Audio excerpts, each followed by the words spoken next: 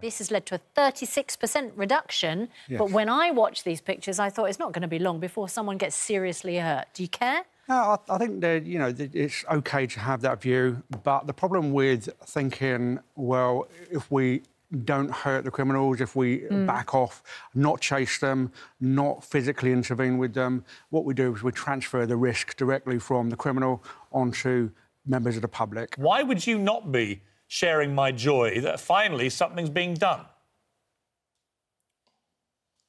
Piers, who says I'm not sharing your joy? But I'm talking as a lawyer.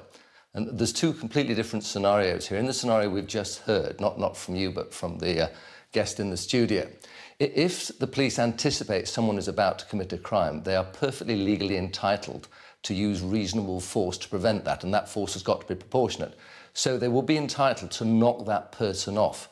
But the majority of cases that we're talking about is post facto, after the offence has been committed. What the police are trying to do is apprehend a suspect. So the offence has already happened. They're entitled to use reasonable force. But what they're doing is actually knocking someone off in pursuit. First of all, it's dangerous driving because they have no special exemption, so that they are deliberately ramming this person. And I'm not making any comment as to whether the person deserves it. Ambulance-chasing lawyers will be encouraging these people, who you've described as scum, and I'm not making any comment about that, to sue the police for damages for the injuries that they've sustained.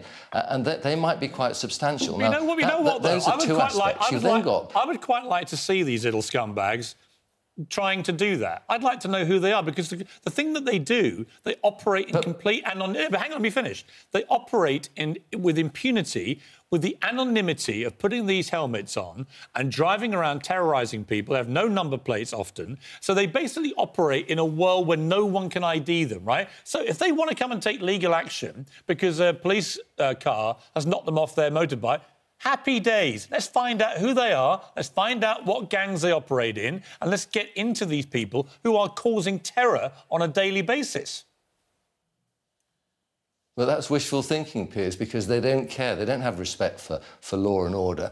People in prison who get injured sue the state. We spend millions and millions of pounds a year paying out compensation to undeserving causes. So, yes, I appreciate your reaction, but we're governed by the rule of law, and the fact that they remain anonymous, that's a matter for them. The police have to comply with the rule of law. And what I'm saying is, by deliberately ramming them to try and apprehend them is unlawful. It's dangerous driving, it's assault, it will leave the door open. And the other thing is this, Piers, that, you know, in 2016, I think those were the last statistics, 28 people were killed in police pursuits. 2/3 of those were innocent victims.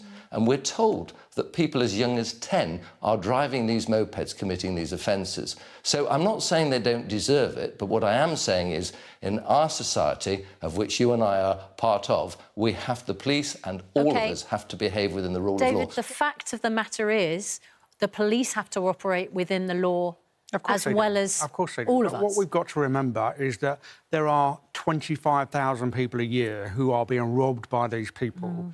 And what led us here from 2013, when criminals knew that we weren't going to pursue them, they knew that we weren't going to knock them off, that's what led us from a few thousand crimes to 25,000 victims.